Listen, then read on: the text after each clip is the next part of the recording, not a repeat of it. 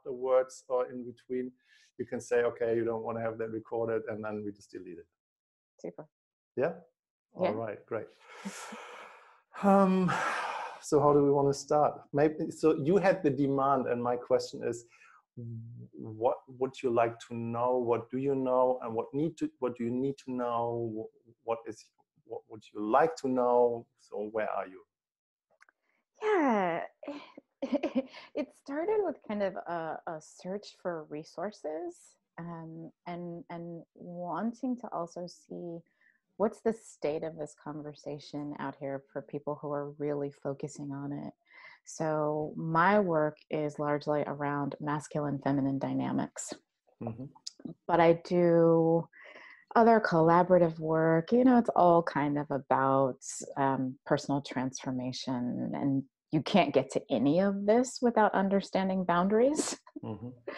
So, in some ways, any of us who are coaching sort of in the sphere of personal transformation, personal development, are working with boundaries, right?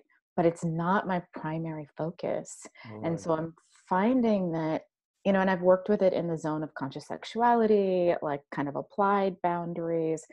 I do retreats, I do a lot of like agreement setting. So it's something that's always coming up.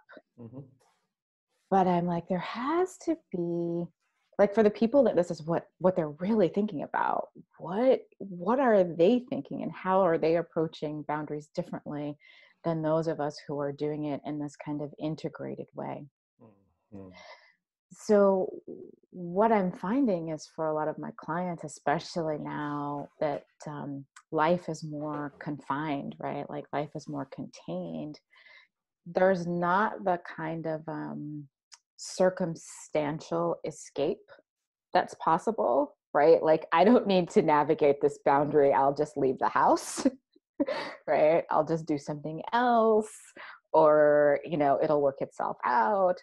That now there's like the compression around relationships. So people are really seeing where they don't have good boundaries, where they don't have boundaries that support like their own time to think, boundaries with their kids, right? I work closely with, I have a year-long project around surrender, which is really kind of getting into the deep feminine. And this is probably the place where I was most noticing. It's an all women's group. And they're looking for things like space for intuition, right? Like self-led knowing. And you don't get that if you don't have good boundaries. Like, people are always like in your physical space, in your brain space. It's really hard to kind of get grounded with self in that way. And so it had me looking for resources and conversations. And, I know that some of the ones that are kind of go-to, like the boundaries book, right? A lot of people find the language inaccessible because it has this very particular Christian disposition, right? And while the principles are great, I was like, this conversation has to be happening in other frameworks and with other language that might be more accessible to my audience. So that's a really kind of long preamble to how I find myself here. That's perfect. let's see how I kind of fit in different ways. So the first thing that I became aware of is the way how you use the word boundary. And when I talk about boundaries, and many people use the word boundary differently, I define the word boundary in relationship to limits. And some people use the word limits for boundaries, and some people use the word boundaries for limits. Yeah. I use the word boundaries and limits in a specific way. That does not mean that this is the right way. Yeah. So some people use the word limit as boundary and boundary as limit, and some people have the same meaning with these words. So it's literally, I create like a language about that people can articulate about that, what it is for them or what they mean about that. And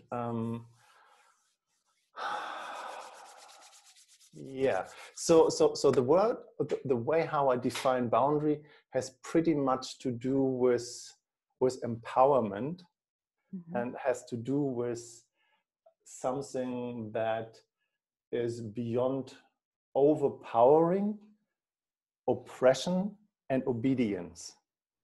What is literally this typical way that we have all kind of, to a degree in our nervous system, going along with stuff from somebody else, like an authority that tells us what's right and what's wrong, what we have to do, what we should and what we shouldn't.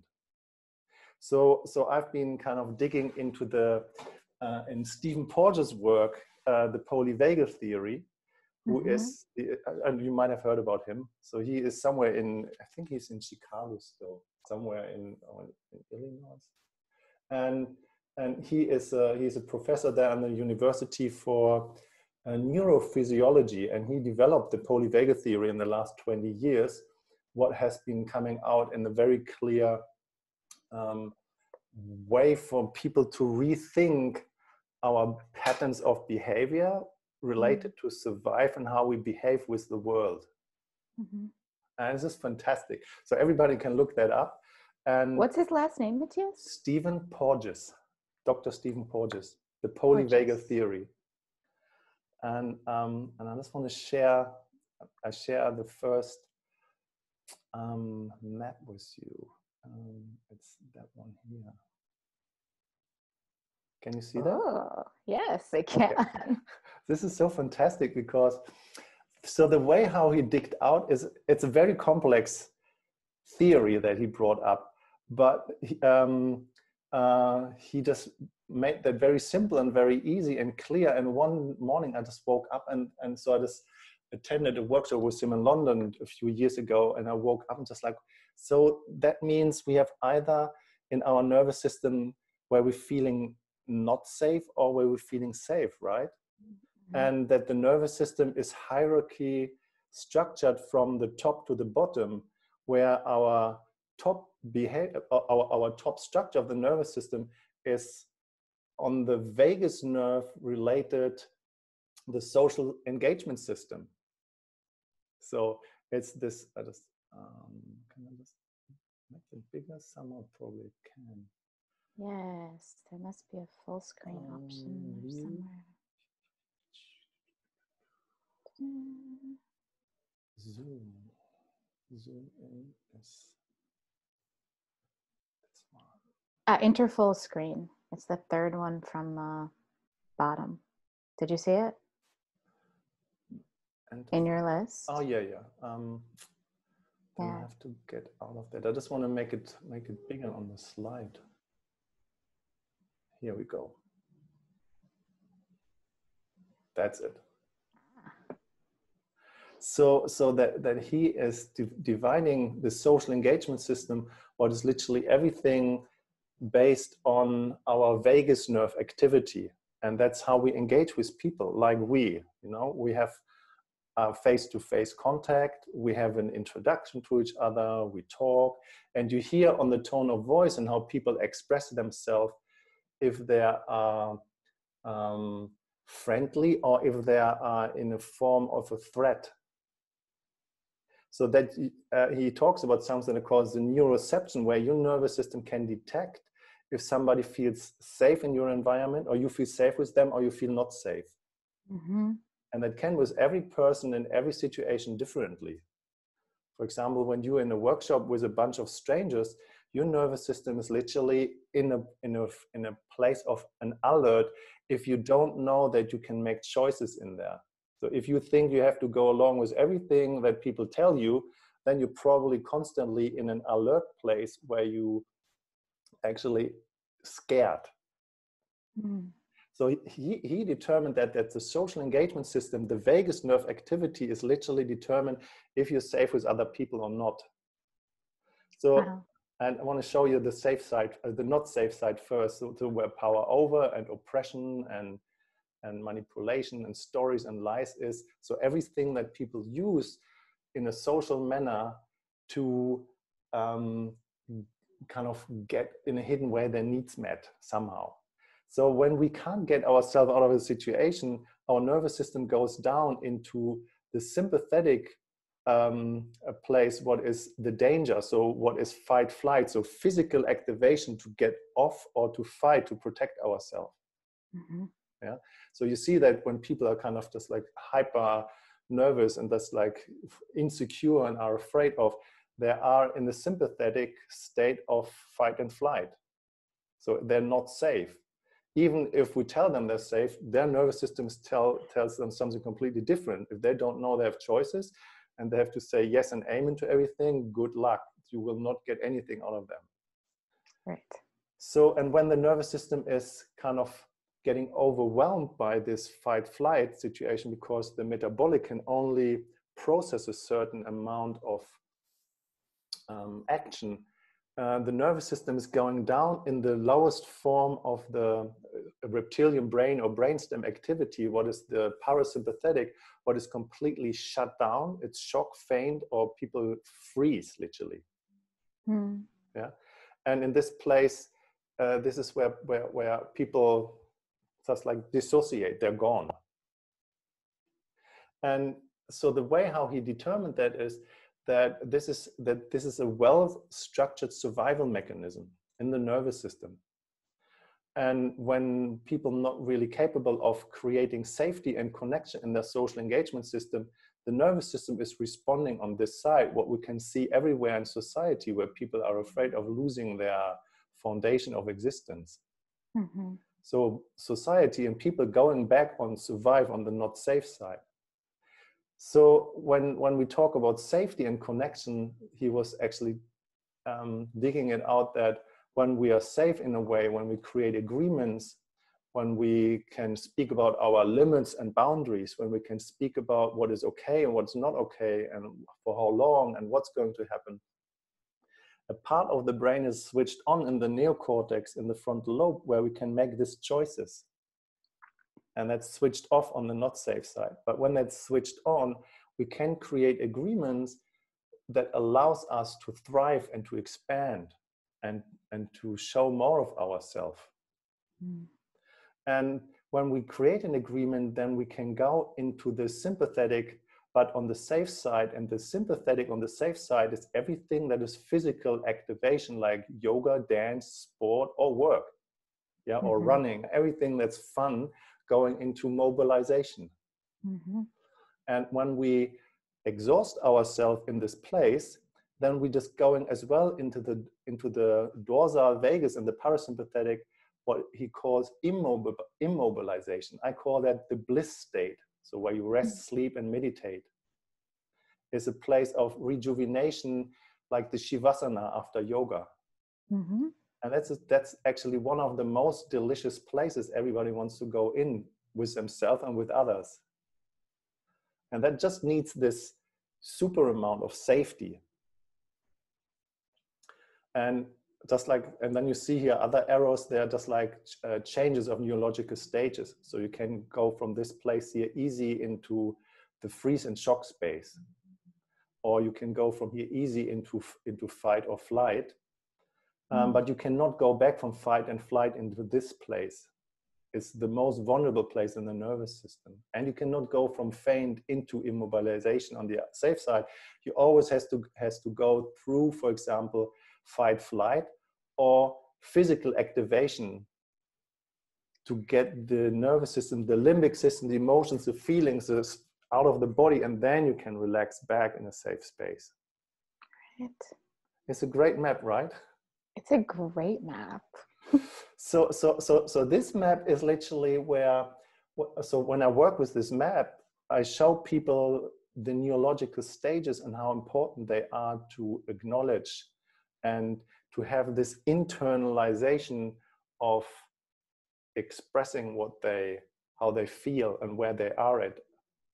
And when they're not safe, sorry, then you're not safe. That's totally okay. So we don't need to change that. So enjoy being not safe here.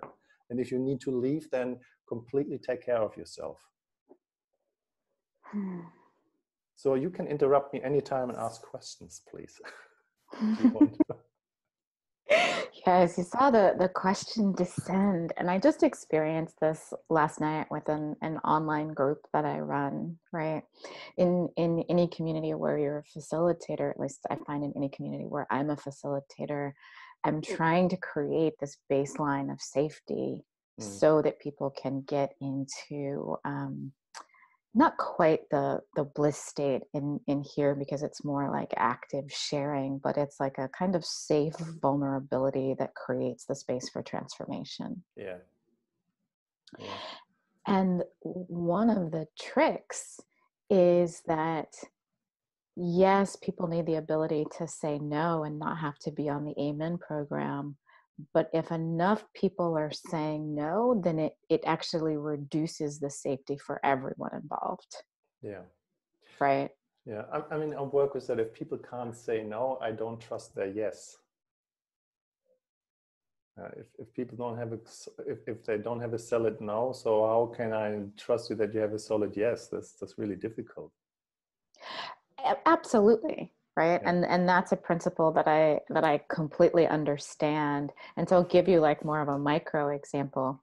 Yeah, please. We're just doing some rounds of like sentence stems, right, where you just complete the prompt. It's usually pretty simple, and I use one to just kind of presence what's in the space, and it's before we move on, I need to say this, right? Mm. There's always something, right? There's always something running through your brain, something that Mm-hmm. you can share, and I give people the opportunity, if they need to opt out, Mm-hmm. right? But it should happen really kind of according to, and we have some other agreements about playing full out, challenging yourself, right? But you being the ultimate arbiter of that, like each individual being the ultimate arbiter. And I had a situation last night where by the third person who said, I don't have anything to share here, right? The people who did have things to share started to contract, Mm. right? And started to say, oh, I don't have anything to share here. So then Mm-hmm. I had to sort of pause and teach into that experience. But it made me think about that line where if enough people are exercising their sort of right or agreement not to participate, then it reduces the safety of participation overall. Does that make Absolutely. Yes. sense? Absolutely. Yes. Yeah. Yeah. Yeah. Totally. Yeah. Yeah. Yeah. Thanks for that. So why I'm showing you this picture here is that on the survival side, this is where people need to be capable of saying no what is happening. If Mm-hmm. they're not capable of saying no what is happening to them, Mm-hmm. then they're, to a degree, even if it's a subtle degree, they are on a survival pattern. And they're Mm-hmm. not wrong or bad, but there is no thriving. That's just, going along with stuff. So, and the capability of saying no is vital here. And I've been working with some women in US, specifically when it comes to sexual encounter with men, that women have said just like, saying no is more dangerous than actually going along with that. Mm-hmm. And I was just shocked. I could not believe, and I felt as a, white male privileged kind of person, never sexually assaulted, kind of just like the first time, how difficult that is for some people saying no, Mm-hmm. and that it's dangerous saying no, and that going on a survival strategy is the best way to actually going along with stuff. So, and that was a hard cookie for me to swallow because I could not say anything to that.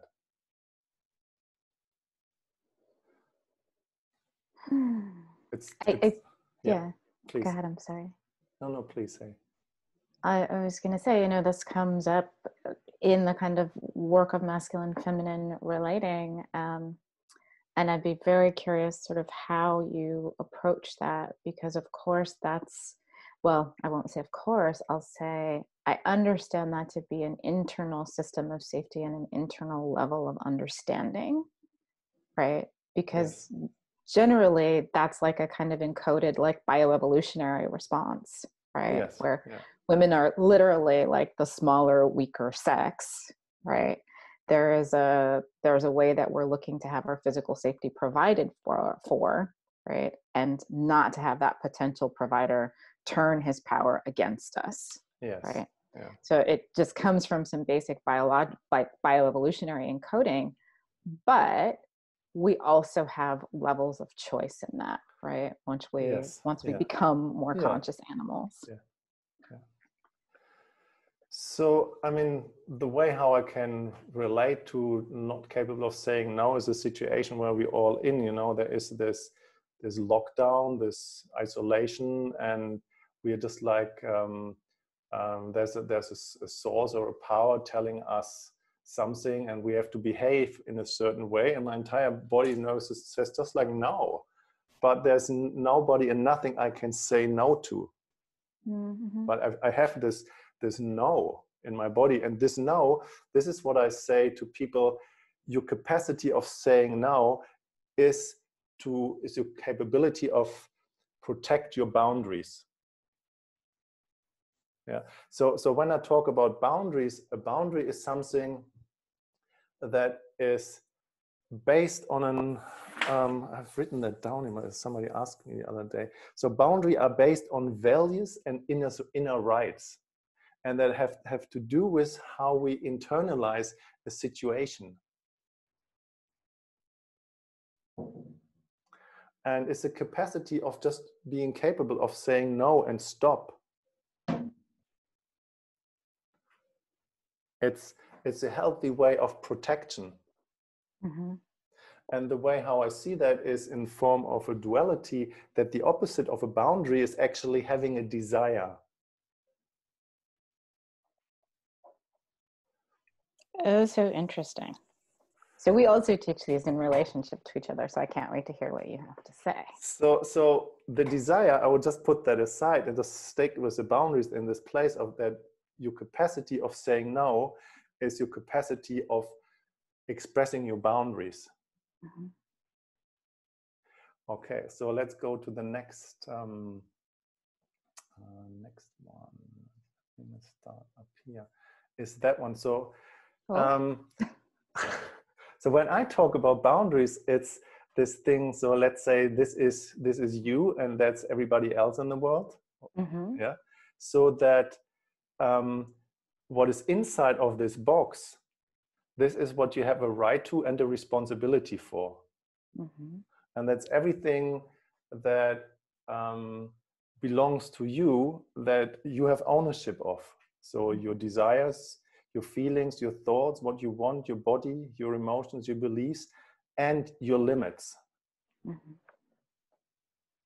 And so this box, this is literally formed by this line, and this is what I call the boundaries.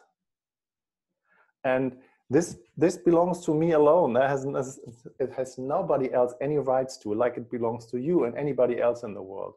Mm-hmm. That's just my right and my responsibility taken care of. And neither I have the right to tap in somebody else's box or base, or nobody else has the right to tap into mine except I allow them. So on what I call this space in between here, this is what I call the relationship. Mm-hmm. And the relationship is based on the agreements that people have. Mm-hmm. And without an agreement, there are no determined limits. So the limit is literally determined by what have people agreed upon. And that is determining the relationship. So if there is no agreement, there is no limit, there's literally no relationship. And then people doing all kind of stuff with each other without having created any kind of agreement. And then they wonder why their boundaries getting crossed, because it feels like somebody has just like touched them against their will, or somebody has spoken to somebody else without having really asked if they just want to hear that. Mm-hmm. So one person feels like they're doing something beneficial for another person, the other person has not said yes to and feels their boundary crossed. But because there's no agreement, there were no limits, therefore it felt like their boundary got crossed. But the fact is, when people have limits, then they can be clear about where their boundaries are. And then they know, okay, my boundaries is being crossed here. I have a limit and I have to express that and say, okay, this is how far you can go and not further. Mm-hmm. So this is the kind of the difference between the limits and boundaries, the way how I use that in my work, and from there how I create the relationship, the agreement. That's another piece I would like to share with you. And do you have any questions there? Yeah, Please. well, I'm excited. What a great diagram. And I just was looking to kind of put the distinction between boundaries and limits in my own language to make sure that I understand it. So like what I see in the diagram is that for you, limits are just one component to boundaries. Yes? I'm not sure if I understand that. Can you just... Sure.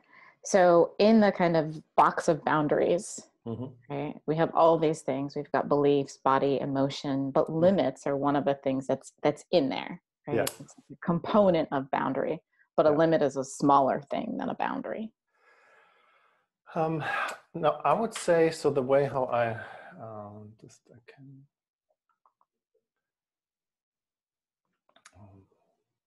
go here. So the way how I see that is that in this box is what you have a right to and a responsibility for. Yeah. So and this is what I call, that's your individual base. So, and in your individual base, what you have a right to and a responsibility for is that you have your desires and what you want. And that can be based on your beliefs or your emotions or your feelings or your thoughts. And that can be all part of your internalized experience.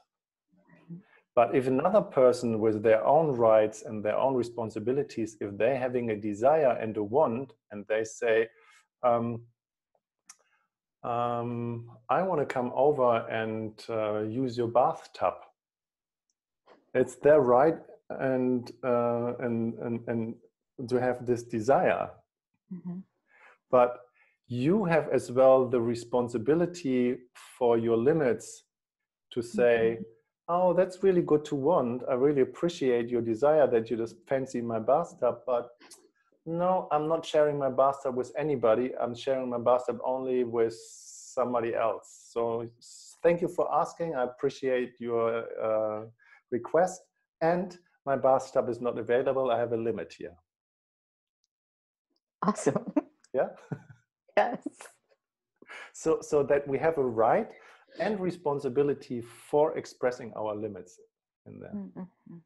So, but if somebody would just come over with their desire of the bathtub, and then they're just like jump into somebody else's house, into somebody else's bathtub, that would literally cross a boundary without agreement. Yes.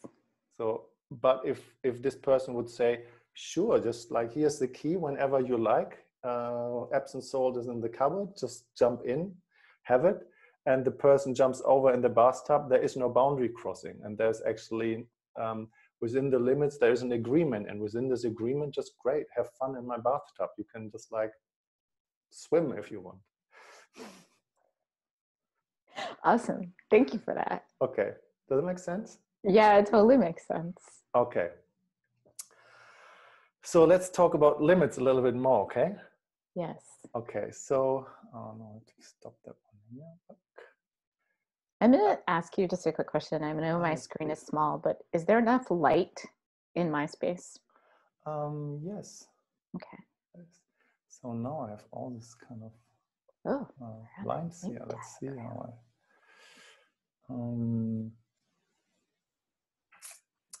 how do I get rid of them? I haven't tried that. Clear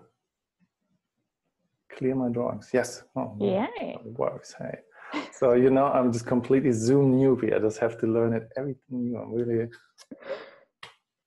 You're doing great. I've never tried any of these tools. So when I talk about limits, it is that a limit is dependent on somebody else making a request towards me. Yeah. And so the first thing is about being capable of negotiating limits is that I have to be capable of saying no.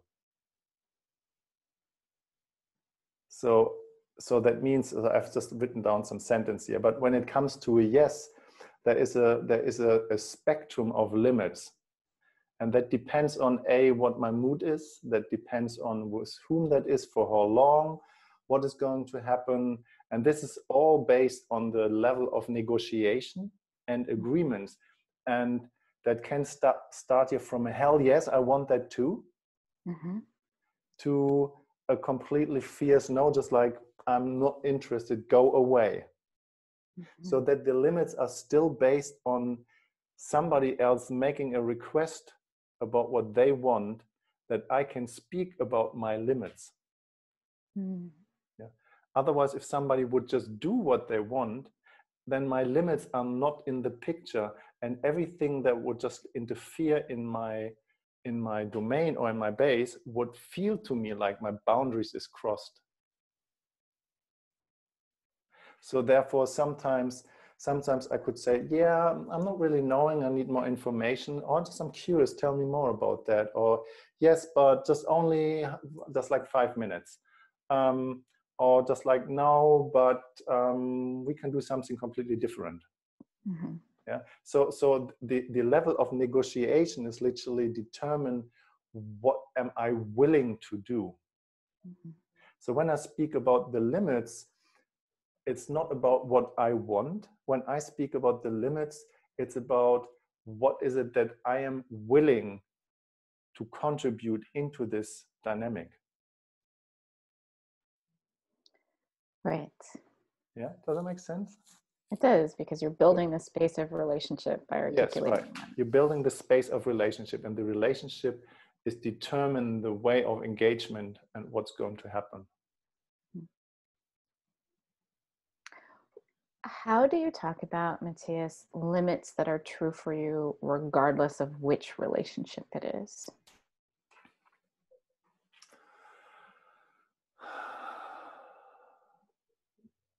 Good question. I like that. Show you the next one. It is, so I created a model out of that. No, first of all, I want to show you. Yes, okay. So when, let's say here, this kind of thing is again the box, right? And in this box, I have embodied my own limits and boundaries. So here as the base, so self-care, self-love, what I'm aware of. Then the first level of relationship is that I am responsible for my feelings. I'm responsible for my limits. I'm responsible for my thoughts, and you are for yours. So I'm responsible for my feeling, and you're responsible for your feelings. And when I create a relationship with somebody else, and I'm very clear about who I'm having a relationship with in my life, I make that clear. I'm responsible for my feelings here. And if I feel somebody else is projecting something, I'm aware of that they're not taking responsibility for their feelings. They want to put their feelings in my base and want to make me responsible for how they feel. So therefore, my responsibility is as well that I cannot put my feeling in somebody else's base and project on them that they make me feel. So it's a level of radical responsibility that I'm taking care of my feelings and so are you. And if you're just trying to make me responsible for how you feel, I can have compassion for what's going on in your body, but I'm not taking responsibility for how you feel. I'm sorry, I can't. So that the first level of response of, or the first level of relationship is in agreement, and I have that with people I'm engaging with. I'm responsible for my feelings, you're responsible for your feelings. Mm-hmm. So, and then I go from there to the next level is, and this is what I have created here. It's a little bit similar like the wheel of consent, but I see it a little bit differently. Can you make it bigger? Absolutely. More? A little more. Yes. Yeah. Okay.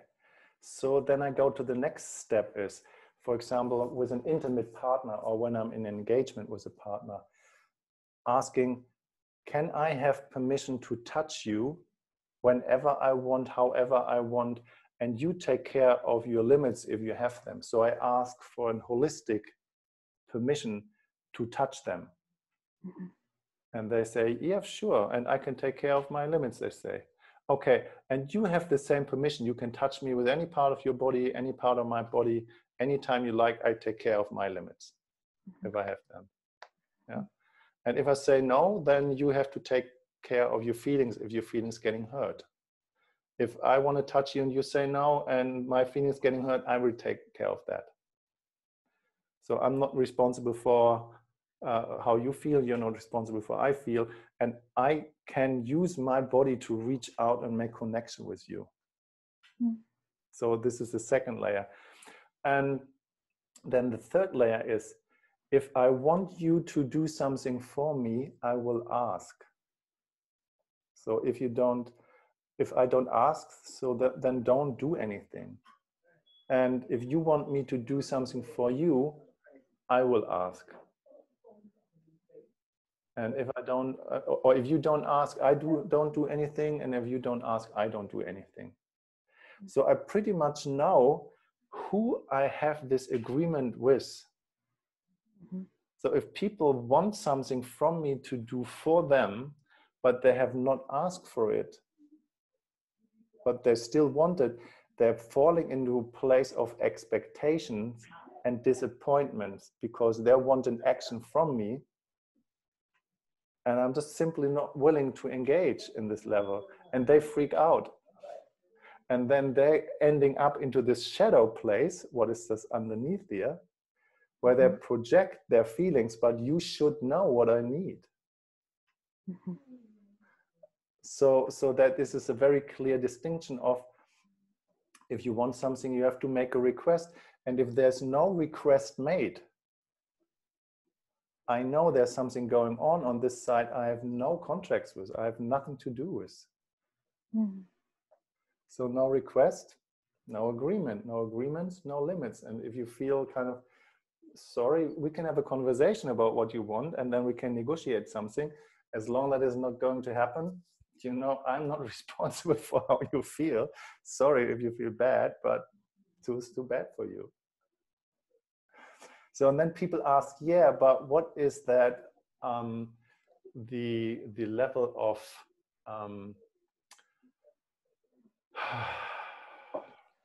just giving a gift. Mm-hmm. And that's the fourth level.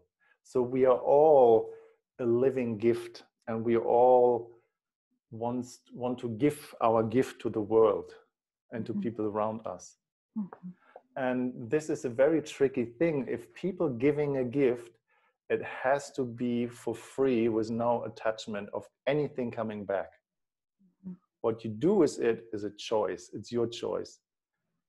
If you're kicking it in the rubbish bin, I might feel sad. I take care of my sadness, but I still have giving it because I can, because I have. But I don't want anything from you. Here it is, I provide, make the best out of it, and if you want to give something back, great. If don't, great. So, and I created that in a kind of in a pyramidal structure. Mm-hmm. So that, as you see in this one here, is that I call that the engagement zone. If two people have an encounter and communicate with each other, it's a very clear thing. It's either your action, and your action is for you, or it is your action and it is for somebody else. And if it's your action and it is for somebody else, then you're either giving a gift that's for free, or the other person has made a request and there's no other things in between. If it's your action and it's for you, then you have to ask for permission. Hey, can I touch you? Can I borrow your car? Can I go over in your bathtub? Can I lay my head on your shoulder? And if there's not a real agreement between people, then it just needs, and this is where it's getting tricky. One person just means it very well and just like want to make connection and want to lean their head on your shoulder. And the other person can feel that immediately as an invasion of their space. Because there's no agreement about that. Specifically when you're having a touch-phobic society. We're all diving into hardcore. Just imagine doing that on the subway in New York. I just wanted to lean my head over here. Is that okay? Right.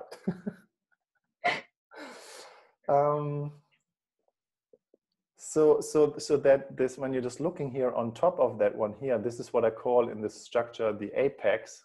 So the peak of this is like the interpersonal space where we all want to belong and being a gift and having a nice connection. And when we have kind of embodied that stuff here, there's kind of a personal development possible. This is the way how I work with that is developing a place of real surrender to either my experience or to your action. Here to somebody's action, that develops gratitude for either your action for me or my action for myself. It develops an integrity for, I know it's my action is for me or my action is for you. So integrity of being really clear about who is it for when I'm in action. And generosity says like, I'm giving a gift either to you what you want, or I give access to my resources for what you want to do. And from there, this bliss state, the interpersonal state here, this is really easy possible.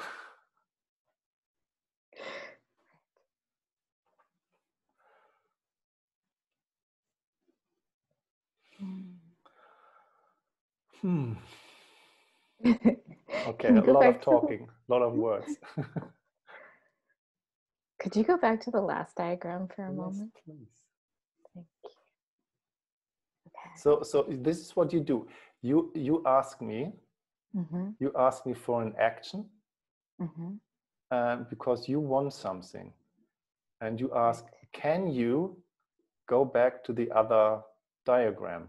So it's for you, and it's their action is my action. I say, yes, sure, I can.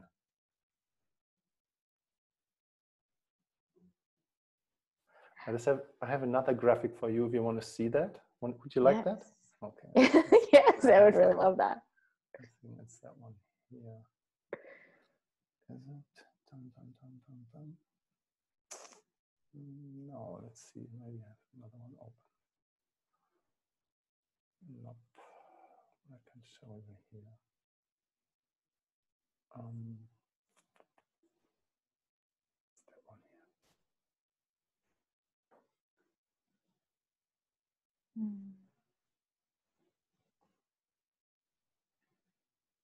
Okay, do you see it? Yes. I have to make it a little bit smaller that it fits here in the place. So that so you have the same box here, the engagement box or the engagement zone, how I call them. And everything in here happens within the agreement, so within limits, within desires.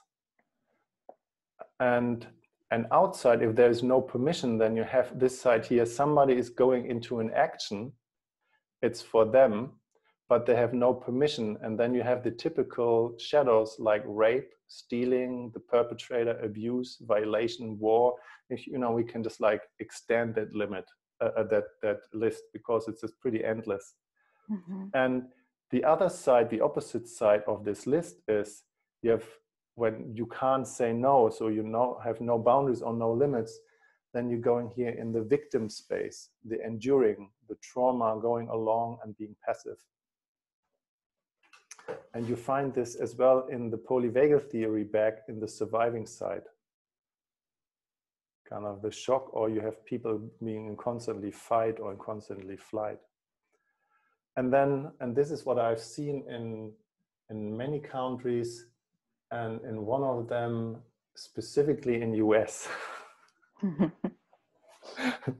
that people are, you know, they're coming from this place of providing this infinite service and giving something, but not from an altruistic free place. They're doing it from a place because they want something.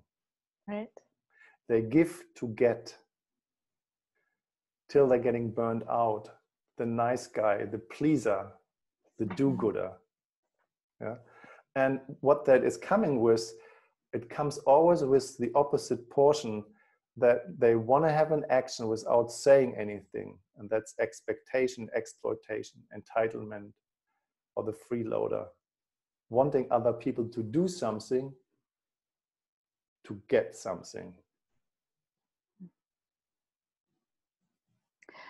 Right. I was thinking about that when you were in the last slide, that when you don't have the clarity of the integrity piece, where you're clear on who is doing the action and who is the action for, then you get into the space of like the transactionality, right?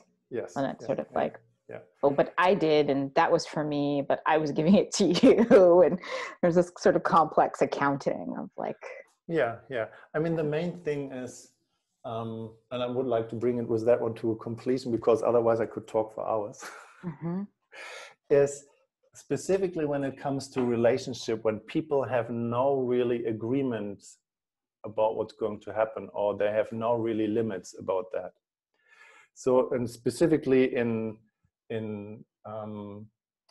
I would say in heterosexual, normal, common relationships, is the guy, he is a good guy, yeah, he's nice, he just want the best for his partner, and she's always frustrated about him because whatever, and he just want to learn all the tricks, and he doesn't want to do all the techniques, and then he just doing the course and the workshop and is learning all the good stuff, and you want to go in action and providing the right stuff for his partner.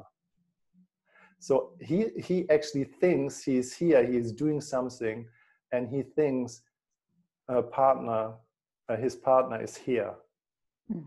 Yeah, but she has not asked for it, and because she has not asked for it and he's doing it, she is actually not on this side of the shadow. She's actually thinking he's doing it all for himself. But he's actually doing it for her. But because she thinks he's doing it for himself, she's putting herself in this corner. And he thinks he is here. When she's putting herself in this corner, she puts him in this corner. And nobody's receiving anything. So either he has, because he has never asked, hey, baby, what would you like? What can I do for you? How would you like me to touch you? He's just doing all the tricks that he learned, and she thinks, yeah, great. So he is just doing because he likes it, so I let him doing it. And it's not doing much for me. And he's not getting the response that he want to have. So he's doing more and trying to get more out of that. And then she start blaming him and saying, hey, dude, you just do it always for yourself. Can't you do this and that? from a place of expectation. And he said, oh, I've done all that all the time for you. And then she said, no, you have done it for yourself. And I was just like, well, no, I've done it for you. It's like, no, I never have asked you. Yeah, well, but, and then you have the discussion and the end of the relationship. I did a decade and a half like that, Matthias. Where were you?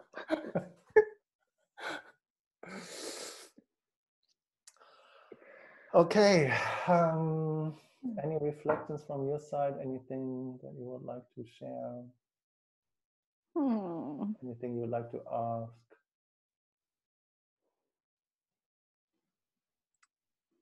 How you feel?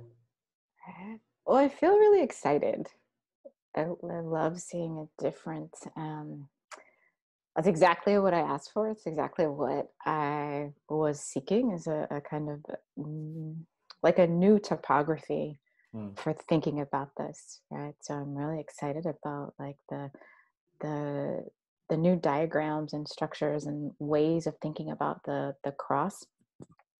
There is a place where my brain hasn't totally grokked the directions of the diagram. Like I understand the pyramid, and so I'm just trying to kind of visually understand like which is the side of permission and the side of agreements, right? Visually. So I think, I don't know that I have a question. I think I'm still working on like understanding the nuance of the diagram. Like I understand the concepts, and then as you're talking, I'm reviewing like, okay, so could I figure that out myself? Like if I looked at the diagrams again, would I be able to walk through it? I'm not sure. I don't think so, except I give you the last missing piece if you'd like to have it. Oh, I love the last missing piece. Yes, thank you, please. Okay, let's see where the piece is. I have it here. Okay. I call that the direct and the indirect route. Maybe I start with that one here. So, and this is what most people have completely forgotten in their nervous system, that they can go into an action. So this is in the somatic nervous system. So they activate their impulses of action towards feeling pleasure in their skin. Yeah. So when I work with people, I work with them on sometimes it needs weeks, that their skin is getting activated, that they actually can touch somebody without giving anything. So that they can touch and feel themselves. So they are in action and it is for them. Yeah. So it's a sensual, it's the sensual base of touch and connection. So that in the early age of development, our social engagement system started to get developed by this specific sensual skin pleasure-based feeling ourselves on somebody, our parents, our mother, or father, or siblings, or somebody else. And we learn to compromise that. We learn to throw that out of the window because we think it's more important what we give when we do something than we actually feel when we do something. So that doing and feeling, so action and feeling, is something that is missing in most people's understanding of touch and connection and relationship. Yeah, does that make sense? Totally. Totally. Now we go to the second one. So because people having layers of shame, or they are embarrassed or guilt or fear or judgments when they touching somebody for themselves, that they have shut that down when they're touching another person, that they're looking for the response of the other person. So instead of feeling themselves, what I call the direct route, they start getting a response from another person to get gratification about their action. Right. Yeah. So if people don't have this one in place, as a foundation. And this is what I call, you know, when we have talked about the base, Mm-hmm. what you have a right to and responsibility for, this one needs to be in place there first. Right. If this is not existing in there, this entire thing is just like, yeah, it's just mental. It has no function. So if this one is not existing, this is what people do. They go in an action because this one is just like blocked, and they need to get the response, and they're literally dependent on the other person's response. They're losing themselves in the other person's response because they cannot feel themselves. Right. That's which I feel like we see at the level of action yes. a lot. Yes. Yeah. I would say 95% of people's action is based on getting a response. Mm-hmm. So when you look, for example, I was talking a while ago with before the orgasmic meditation just like went down south, because they had so many accusations about abuse and abusive behavior, because the stroker, mm-hmm. Who is just actually providing a little bit of action, is getting so much gratification about what is happening on the strokey, and it's getting lost. And this is what I've seen in many times, getting lost in the respond, rather than being present within themselves. Right. Yeah. Right. Yep. All right. Okay, let's stop here. Let's have another kind of few minutes of a checkout. That was awesome. Good. I feel like I can say more intelligent things, but my brain is still like kind of in like the whir mode. It goes up there like your ventilator there on the ceiling. Right. It's like yeah, like I can see all of the potential applications. And I really appreciate the nuance of the connection, right? Like starting with the nervous system and starting with the way the brain is wired, because I think we spend so much of our attention on the correction of the behavior, right? In a way that has people overriding their nervous systems and not starting with like compassion for like the location where you began. So yeah, I'm just deeply curious. I can imagine that every element of this has an expanded version. Yeah. Yeah. So it's super exciting. It's super exciting to have some new language for it, and it was just exactly the thing that I was looking for. Perfect. So the interesting thing is, the entire structure about that is, I'm very passionate about that. I love to talk, and you know, my entire last 5 years of in-life workshopping has been on this level, and I love sharing that stuff. And I see people kind of popping up and just like, oh my God, no! Actually, this is the structure. So I just created that. I have a kind of bigger picture about that as well. And but the main thing is this waking up the hands and pleasure in the hands. So I just created an app for that, and it's kind of just like, so people need to find back to that. Otherwise, it's just like they're getting stuck in their brain, in their head. It's like if people can't feel, then sorry, that's not going to happen. Yeah, and I mean, it's something that has been reflected to me a lot in physical intimacy, right? Sort of like the gift of my hands, or like the things that I'm able to find. But it happens because I'm feeling it for myself. Yeah. Right. Yeah. Rather than like, oh, what's the thing that you want? I just kind of follow like the sensation that's happening for me. And if I do that, it finds things that connect to them. Right? Yeah. Yeah. Intention is different. Yeah, I mean, I just like talk about that when we just the kind of so this indirect route, I call that the neurological feedback loop. You know, it's just like, yeah, sure. Without that, it's just like, it's just boring. Just like, you know, then you can just like touch a rubber doll and just pretend you're just having a good time on them. Then what's it's the missing piece of connection if you just only touch a rubber doll in the direct route. So this indirect route is really important. So we need that to co-regulate. We need that to self-regulate on others, and we need that to feel more with others. But the point is that when we're getting lost on the other person, then it's literally the negation. So it's just like, use it as a bonus and an extra, but stay fully connected to your direct route in the most healthy way. Yeah. Yeah. I see it. That was great. 1 second, please. No problem. Yeah, I'm just done in 5 minutes. Okay.